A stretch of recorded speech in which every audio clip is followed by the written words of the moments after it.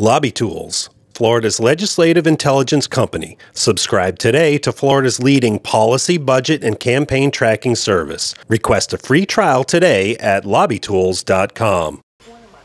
Pam Buchanan voted for the first time in her 54 years back in 2016. She voted for Donald Trump, and voters like Pam are the key to a GOP win in Florida. Planning on voting again? No.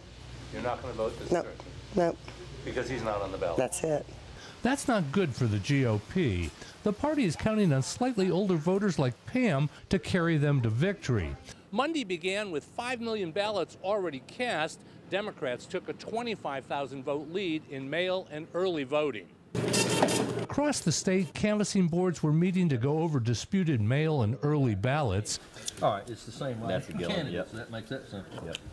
Statewide, there are 15,000 ballots where the signature doesn't match or there isn't one. My guess is that tomorrow this enthusiasm to vote in this election is going to carry on, and I think we're going to probably, raw numbers, we're going to have a record turnout without a doubt in the midterm. And Democrats are buoyed by a higher than usual young voter turnout.